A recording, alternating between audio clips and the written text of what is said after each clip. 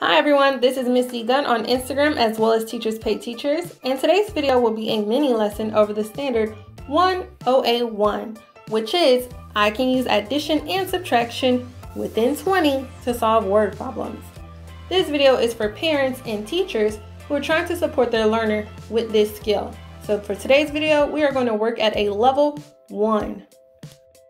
Some materials I recommend for this lesson include markers, crayons, or pencils, or anything else that your learner may be able to write with, sticky notes, preferably in 3 different colors, but if you could just get one color or construction paper or cardstock, that'd be fine too, and word problems.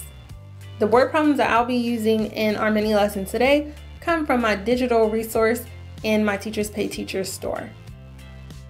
Since we're working at a level 1 of this standard, our students will be solving problems that require them to add to or take from. And these problems are very simple in nature and how they're worded. For example, the problem we're working with today says 2 dogs and 5 more dogs.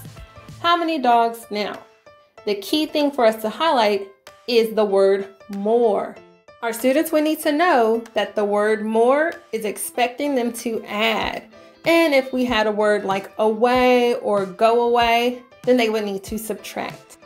To start your lesson, you would read the problem to your learner, and then you would have them listen for the numbers at the beginning, the middle, and listen for what is at the end of the story. And they would write down the number that's at the beginning, the number that's in the middle, and then they could write a question mark for the end because there is no number there, or they could leave it blank. Then they would need to listen for those different keywords to determine if they need to add or subtract. Thank you so much for watching, and be sure to check out my Teachers Pay Teachers store for resources that can help you support your learner.